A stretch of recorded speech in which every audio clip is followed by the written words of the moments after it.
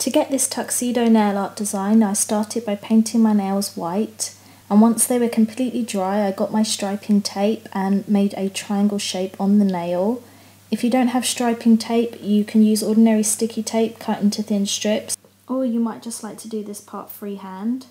Then I painted the bottom part of my nail black, and whilst the varnish was still wet I removed the tape. Next I used a Sharpie marker to draw on 2 sideways triangles, which are going to be the bow tie. Using my dotting tool and black nail polish, I put on some buttons.